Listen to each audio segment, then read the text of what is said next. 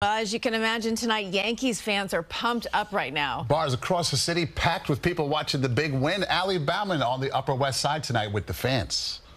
It is a party here for Yankees fans now that the Bronx Bombers advance to the ALCS.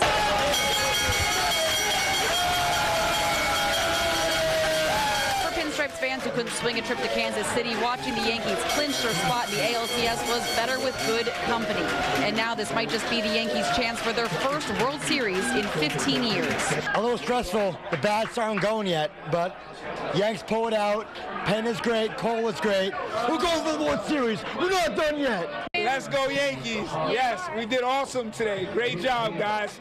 Let's do it again next game. And now the Yankees will have home field advantage for Monday's start of the championship series in the Bronx against either the Guardians or the Tigers. From the Upper West Side, Allie Bauman, CBS News, New York.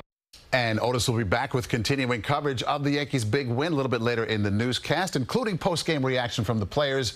And that's all coming up later on right here in sports.